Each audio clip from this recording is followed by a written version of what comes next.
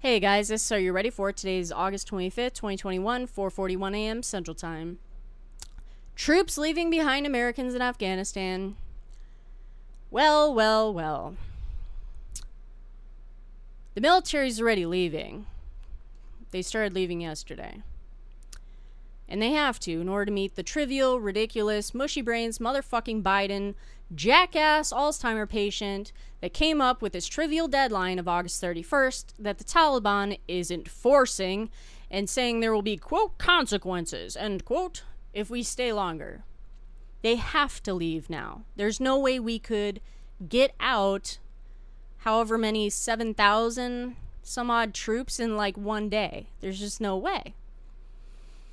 Wouldn't work out. So he's on the track of actually following that. I'll say this. When I do a video, I create a title, right? Figure out what I'm going to say, maybe write down some bullet points, some shit, end up doing the video a few times because I fuck things up, and then I upload it.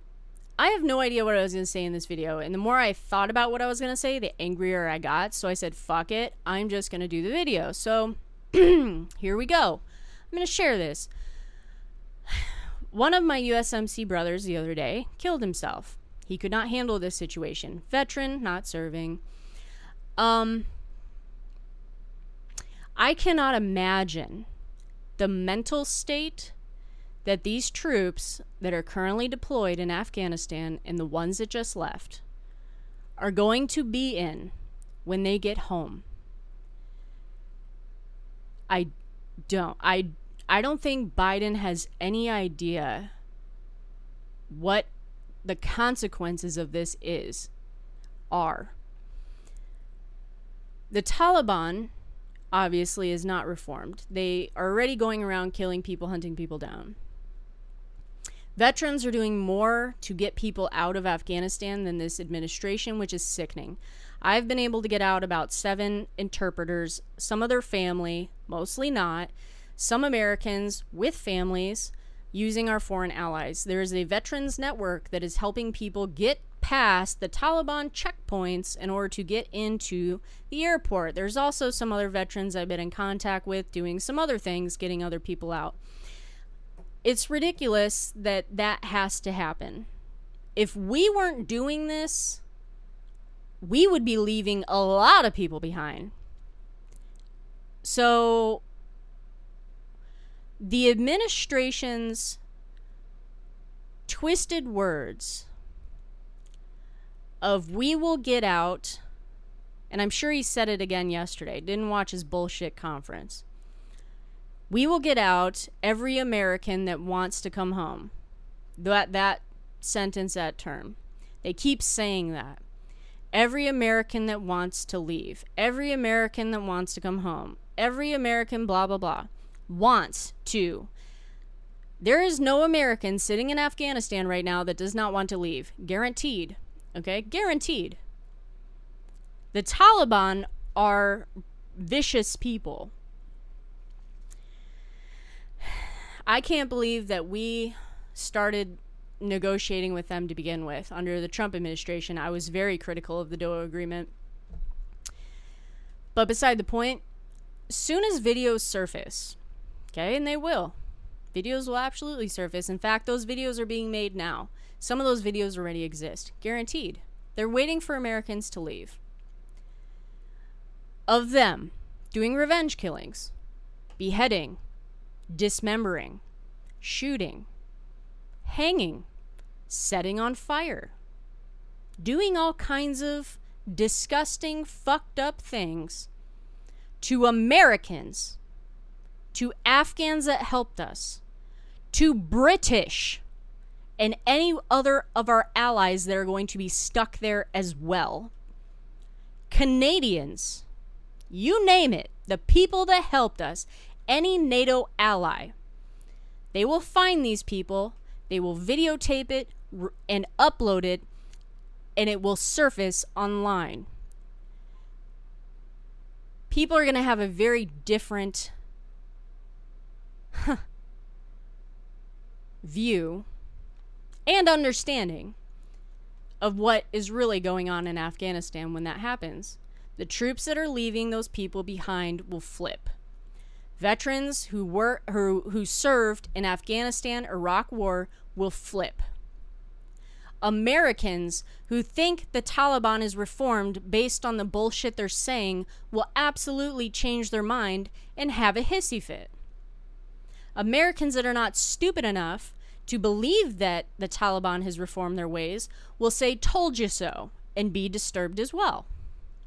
There will be many suicides in our military once this happens. I can pretty much guarantee that. Soon as videos surfacing, I mean, it's just going to be a disaster site for this country. Our allies are pissed. Canada is pissed. The British parliamentary censured and condemned Biden the other day. I don't even know what that does. If that's just a political condemnation or if that actually does something. It's gonna be a disaster.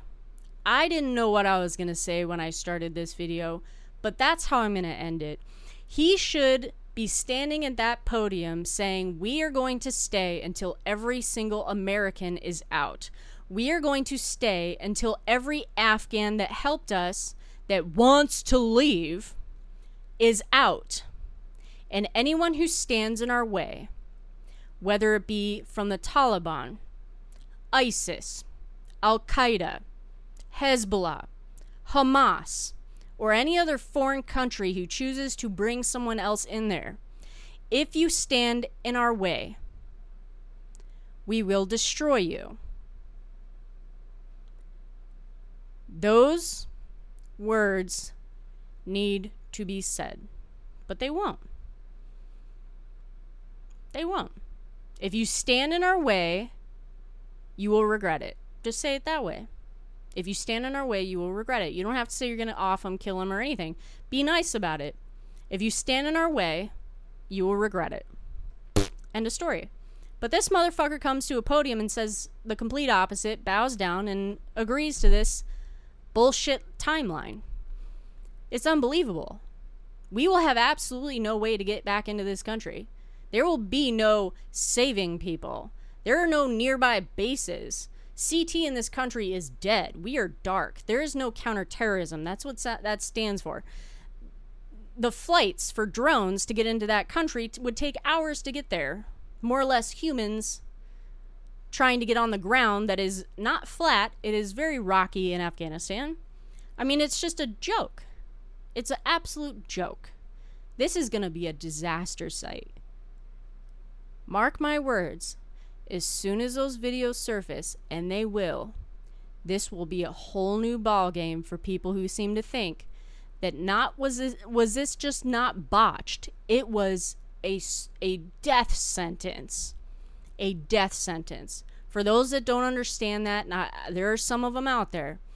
This is going to be horrific on the mental states of every American, but it is going to fuck up the people that are deployed. Fuck them up hard.